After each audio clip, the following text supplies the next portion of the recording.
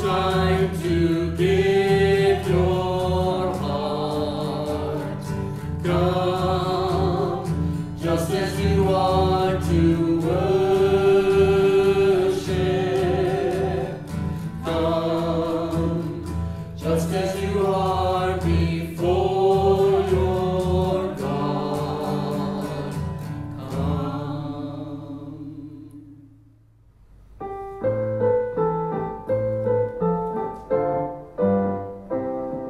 We'll sing in the morning a song of creation, of your breath that stirs up the waters to birth.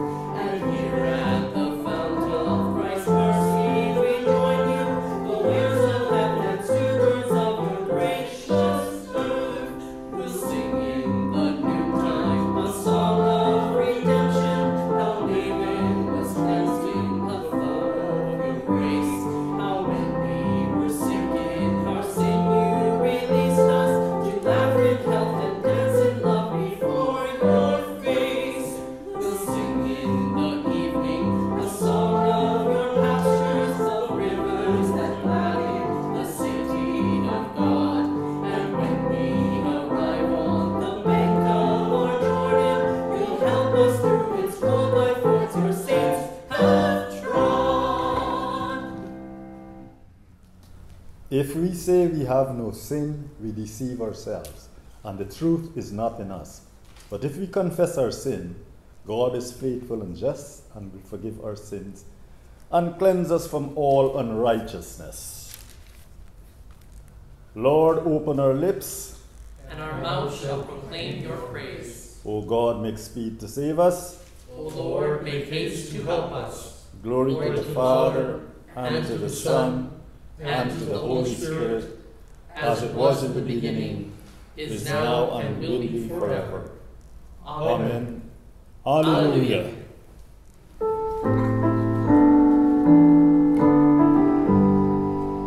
Creating on your fingers trace the gold designs, the farthest space. Let sun and moon and stars and light and what lies hidden praise your might. Sustaining God, your hands uphold earth's history.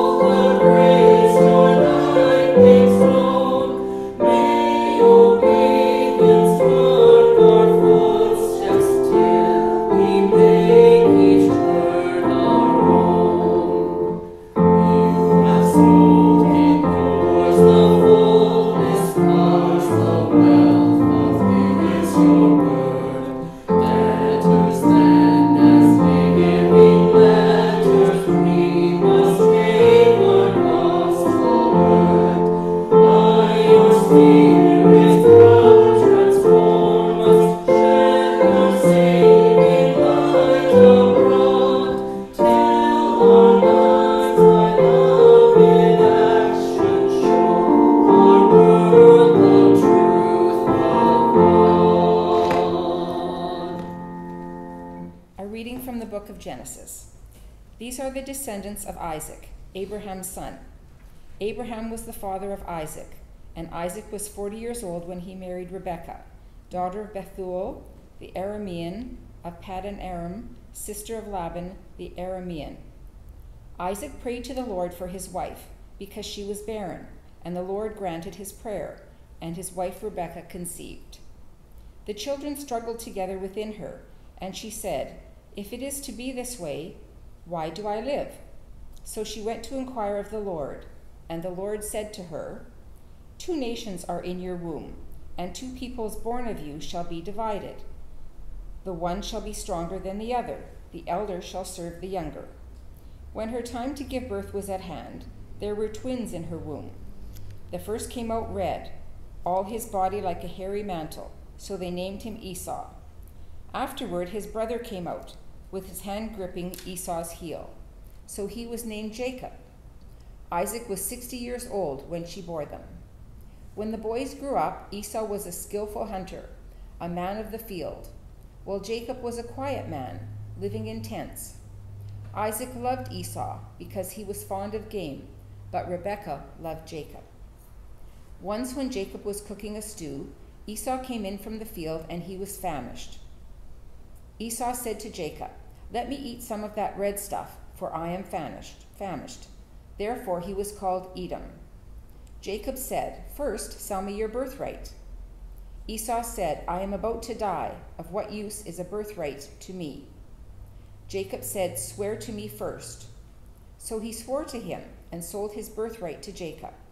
Then Jacob gave Esau bread and lentil stew, and he ate and drank, and rose and went his way. Thus Esau despised his birthright. This is the word of the Lord. Thanks be to God.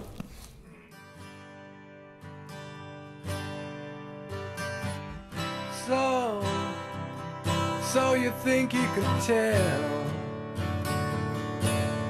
heaven from hell, blue skies from pain? Can you tell a green field from a cold steel rail, a smile from a veil? Do you think you can tell? Did they get you to train your heroes for ghosts, hot ashes for trees, hot air for a cool breeze, cold comfort for change? Did you exchange a walk-on part in the war for a lead role in a cage?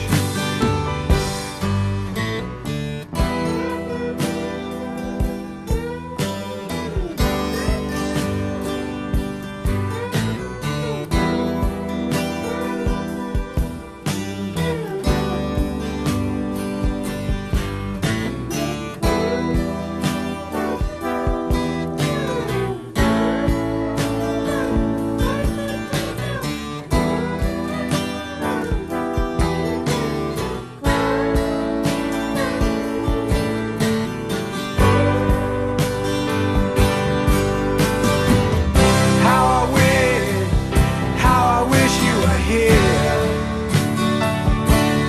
We're just two lost souls swimming in a fishbowl, year after year,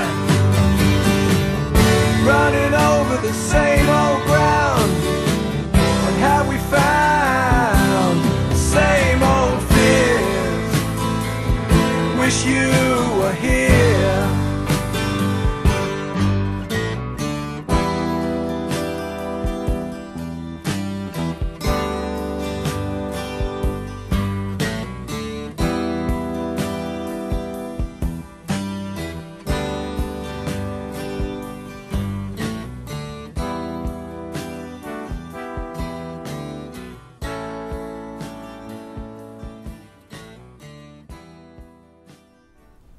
One of the struggles we run into when we look at passages from the Gospel and or the Bible in general is that we know the story.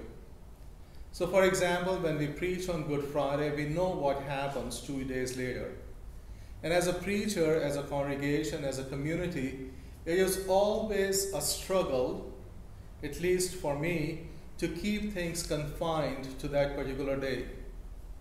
And if we cannot do that, then the day or the passage or everything else included in that reading can lose its meaning because we can jump to the end of the story. Now I'm one of those, as I've mentioned before, that I read Wikipedia page on the movies before I watch, so I can see what exactly is going to happen, and or read the last chapter of the book before I start reading any novel. And that's just to see how the actors and everyone else will contribute to the climax, to the end.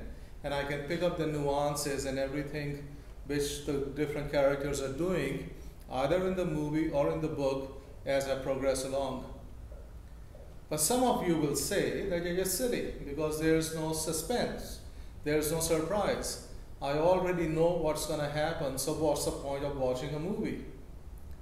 But movies aside, and bringing that same thing to the gospel or to the reading of this morning in particular, what we realize is that even though we know the end of the story, we can see the nuances. We can see how the story is developing. We can see how, in this case, Jacob was the father of the nations. We can see why Esau, his brother, was bloodthirsty after him. And Jacob, because of fear of his brother, ran away. And Jacob ran away because he deceived Esau not once but twice. First on the bowl of lentil soup, as we heard, or the stew, which he said, okay, sell me a birthright. And second, he conspired with his mother, so blind or almost blind Isaac can be confused or can be misled in blessing Jacob as his firstborn. And what we know is that Isaac wanted his sons to come in so he can bless them. Esau is a hairy man, so the mother wraps some animal hide on Jacob's body so he can be, when Isaac felt his body, it is hair, so he can think, which is Isaac, that it is Esau, and give him the blessing. What we also know in that story is that because of this deception, or in spite of these deceptions, Jacob was destined to do certain things. And he did it in a very effective way. 12 children, or 12 sons rather, who were the 12 tribes of Israel. They went into slavery into Egypt. Joseph basically continued to lead them on in Egypt. And after that, we know as Moses delivered. And thus the whole story begins, or the climax. If we look at that, Israelites coming out of Egypt, it starts in this story, where Esau sold his birthright. Now, if we leave the story aside, as we have recited or counted everything significant about the story, and just focus on birthright, that how people can sell their birthright for minuscule things, we can realize that it is a temptation which all of us have. And the temptation is to abdicate our responsibility. And the temptation is to let go of the authority or the responsibility we may or may may have for certain lures of either wealth or power, or just being saying that that is not for us. We are better off without it. We can leave it. We can move on to another things. And that's a temptation I think personally we feel all the time. We face all the time. There are certain who are thirst for and hunger for power, so they can lure us into that trap. They can bring us into that place and take what is important to us and to the world in which we live. You see, one of the remarkable things about the place, this church, St. Saviour's, is our mission to the street people. And it is a sad place. We see several people, and as I've mentioned before, more power to those who can go and operate in that very difficult situation, because my mental health, but more than that, just the response to it does not allow me to be there because of the despair, because of sadness, because of what is going on in the lives of those men and women just leads me to a place to ask several questions. But regardless of my reaction to it, there are people in this congregation and other places who go to feed, who go to nurture, who go to talk, who at times go to listen to swear and abuses which are come towards them and just smile and move on. And that is an example of a place where church has not abdicated her responsibility, where the church has not sold her birthright to something else, to another power, and say, it is too big for us, we cannot take care of it. And just to move it further, in these days, as there is that sense of uncertainty all around, that what we are realizing is that the church is being led in a very different way. What we are also realizing that it is an opportunity for us, the church, to make a significant difference in the lives of many people. And if we go back to the street mission, what we realize is that most of them, or almost all of them, are living on street. When the tent city was in Winnipeg, 3 of them, most of the patrons who came that morning to have breakfast walked from tent city.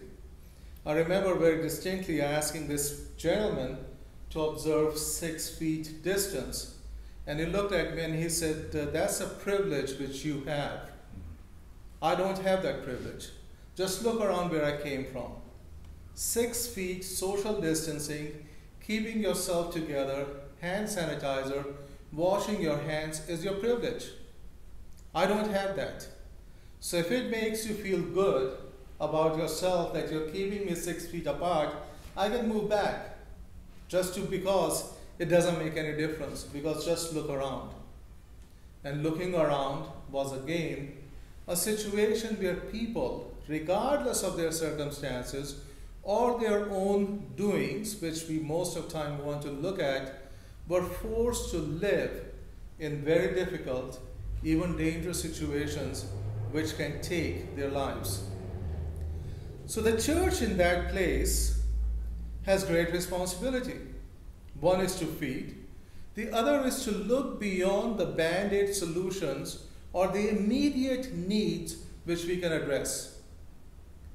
The city in which we live, all of us, where this church is situated, there are millions of dollars worth of properties downtown which are owned by the churches, which are vacant 6 days out of 7. At this point, 7 out of 7. Which have such a dwindling population that all the congregations, 5 or 6 of them, can meet in one church. And we are realizing that what things were sacred to us, which are the buildings, because of this virus, because of this pandemic, we are realizing that we are still church, we are still community, regardless of us not being here present.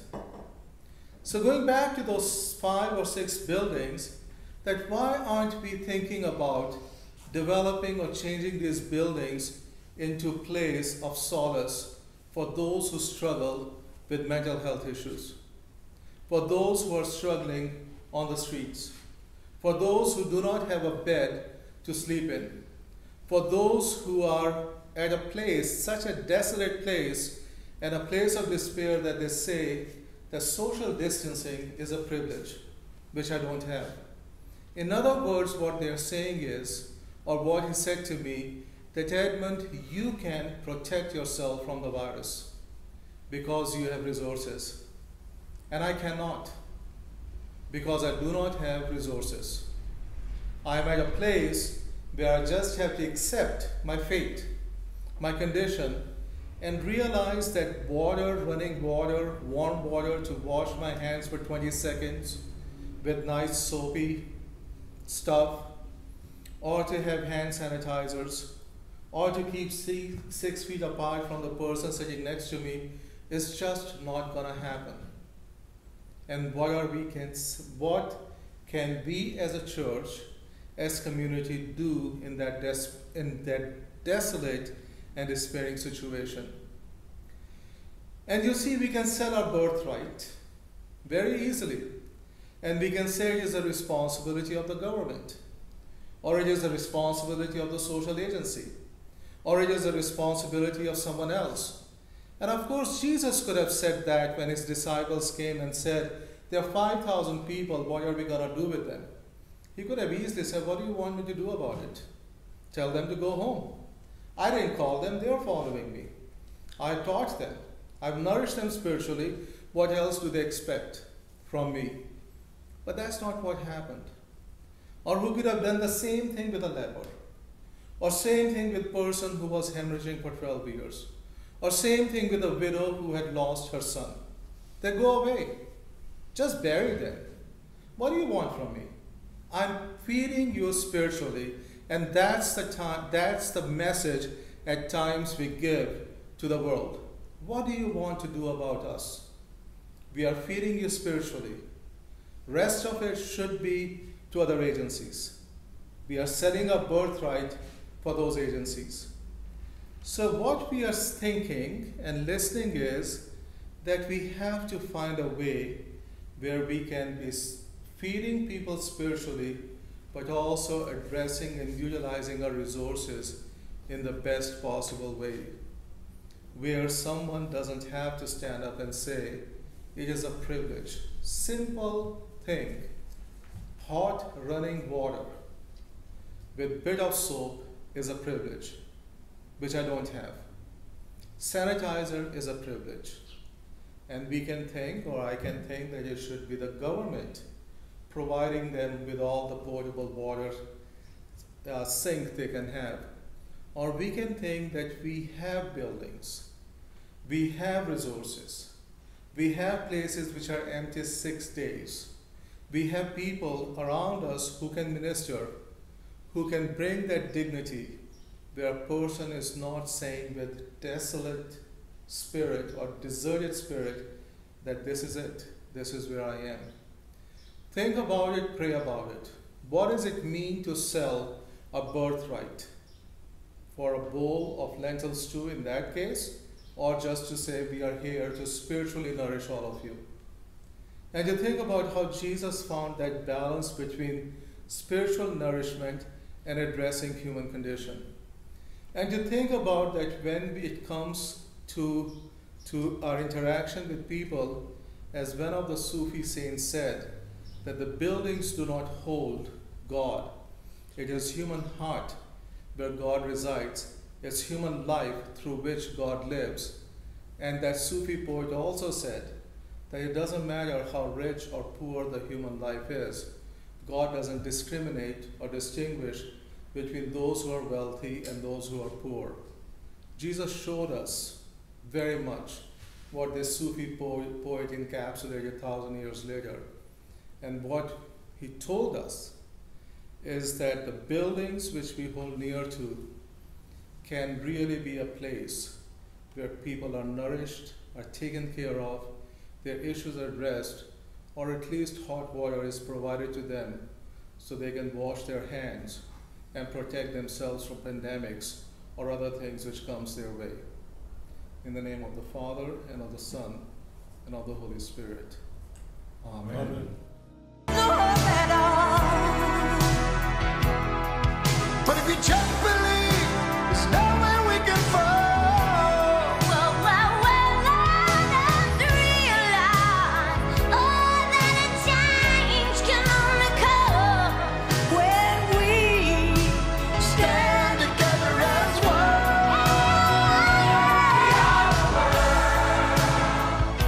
We are the children.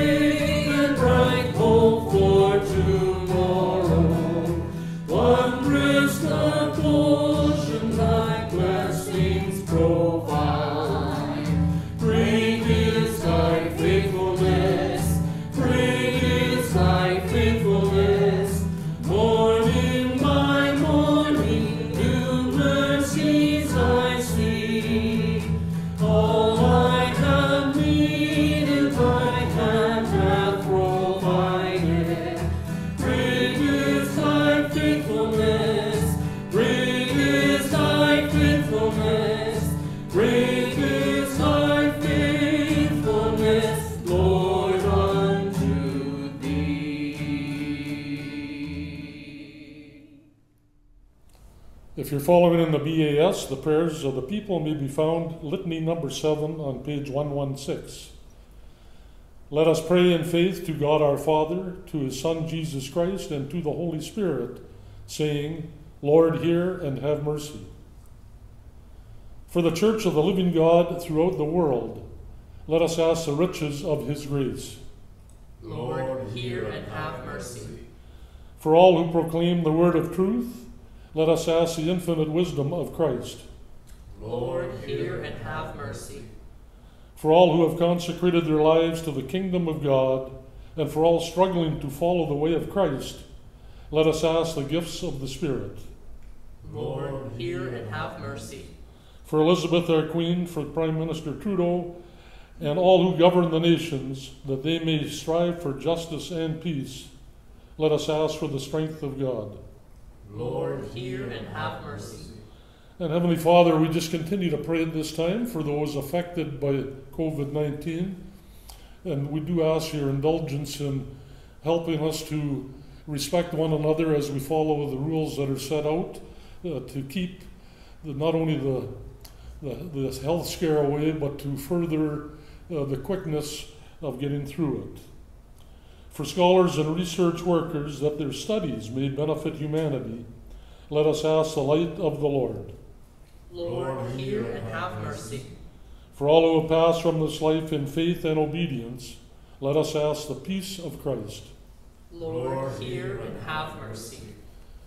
And we continue in prayer with the collect of the day.